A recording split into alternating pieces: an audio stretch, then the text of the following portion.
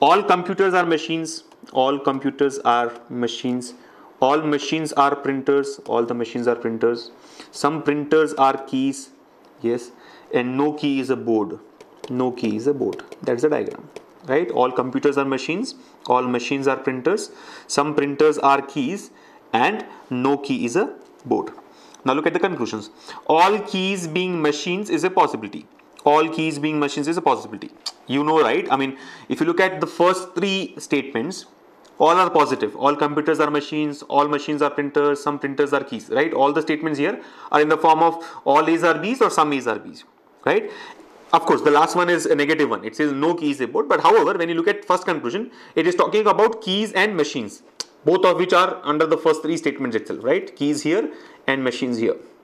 Right? So all keys being machines is a possibility. Yes, it is possible. Like we discussed earlier, blindly you can say that first one follows. You need not even draw the diagram. Anyway, let me draw a possible diagram to show it to you, right? How is it possible? All keys being machines is possible. How? All computers are machines. Again, the same thing. Draw a single diagram. All computers are machines, single circle. All computers are machines. All machines are printers. And some printers are keys can be drawn in this way, right? Some printers are keys can be taken in the same circle as a possible diagram. So if you take this as a possible diagram, what do you find? All keys are machines. You see, all the keys are machines. Both are shown by the same circle. So all keys being machines is possible. The next one, some boards are printers, right? Some boards are printers. Some boards are printers. Now, in the basic diagram itself, boards and printers do not overlap, which means some boards are printers does not satisfy the basic diagram. And you very well know that if a conclusion doesn't satisfy the basic diagram, you can mark it as false, right? Third conclusion, all printers are machines. All printers are machines. Again, when you look at the basic diagram itself, you find that all printers are not machines. See, these printers which are outside are not machines. Only these printers are machines. The shaded region here are machines. These are printers which are machines, but not all the printers are machines. And you know that all machines are printers. What's the definite conclusion for all machines are printers? Some printers are machines. See, for all A's are B's, all A's are B's, what's the definite conclusion? Some B's are A's. So all machines are printers means what? Some printers are machines, but we cannot say all printers are machines. So this is anyway wrong. And the last conclusion here says some boards are definitely computers. Now again, the word definitely here is redundant.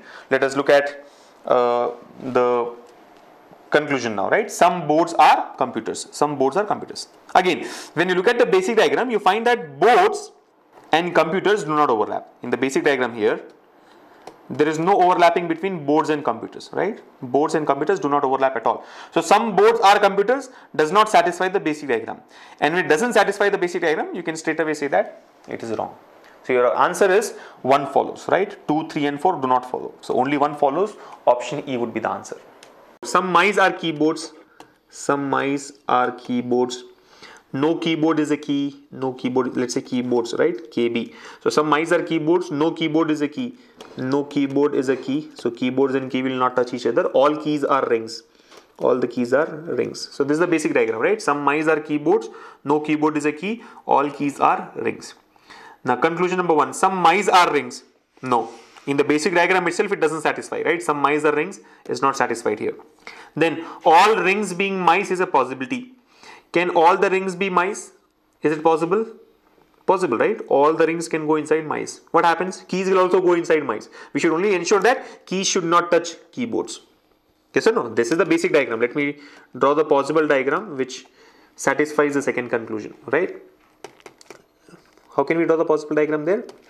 See, let's say these are keys. These are rings. All the rings are inside mice. And these are keyboards.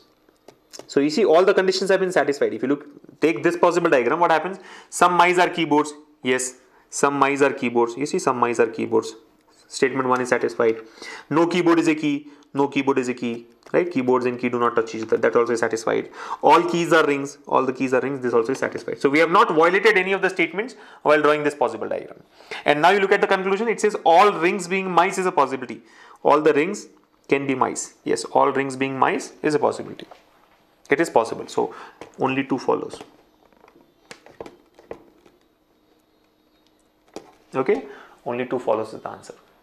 All purses are rings. All purses are rings. All the purses are rings. No ring is a hand. No ring is a hand. Now conclusion. Some hands being purse is a possibility.